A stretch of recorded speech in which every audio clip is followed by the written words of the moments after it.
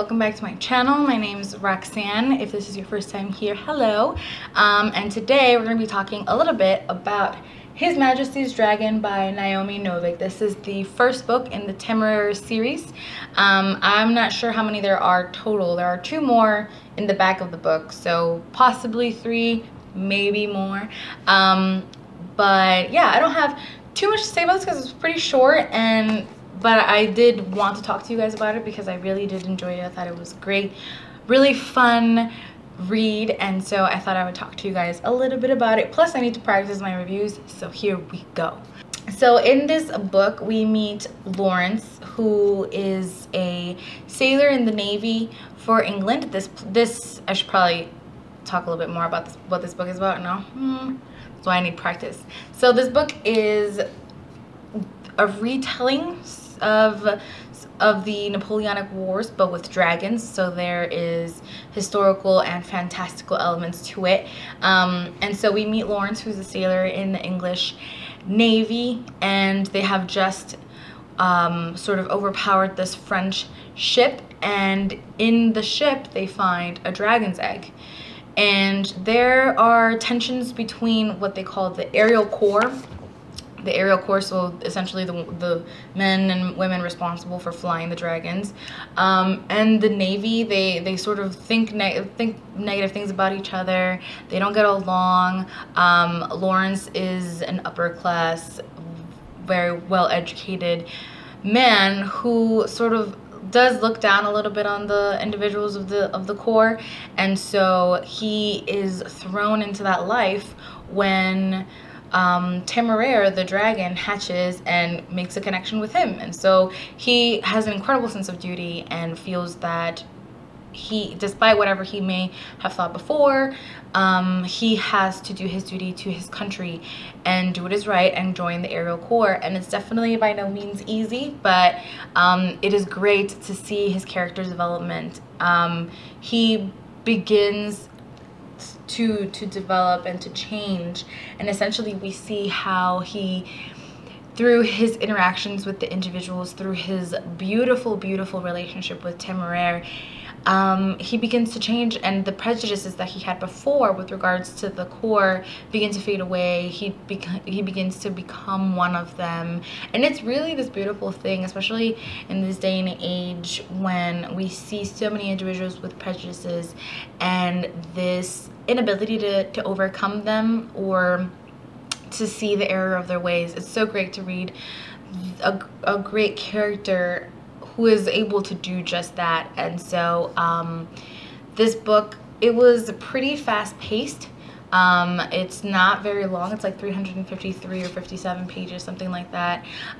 So it's very quick-paced, and it's very much, in my opinion, it was more character-driven than plot-driven. I didn't think there was too much action in it, and if there was, it wasn't for very long periods of time. And they just served as ways for us to better get to know these characters, better get to know Temeraire and his abilities and his beautiful characteristics and personality, and to see how Lawrence is able to develop and become better situated to his new situation, and really say, you know, fuck it to everything that I thought before and to what my family and friends might think. This is my duty, and I have come to love this new life, and I'm gonna fight to protect it with everything that I can. And that's really beautiful. The relationship that we see between Lawrence and Temeraire is probably one of the most tender, beautiful, just genuine, innocent relationships that I've probably read in a really long time. There is just something so heartwarming about it that I loved. I mean, we get to see Temeraire be so innocent but so eager, like a child who just wants to learn everything, and who loves Lawrence so much in ways that I don't know that I mean, I don't read many dragons, but mythical creatures I hadn't seen that sort of love described in any other books with mythical creatures, and it was just so great to read, and it provided such an escape from all the craziness that's been going on because of the election or whatever. I really enjoyed it, and sort of any time that anything happened to disrupt that sense of companionship and brotherly love and just beautiful friendship and brotherhood that they had, I just got so sad because it's so beautiful. I really don't know that there's any other word to describe their friendship, because that's exactly what it is. It's so genuine that you're like, I want to meet Temeraire, and I want to love him, and I want him to love me like he loves Lawrence.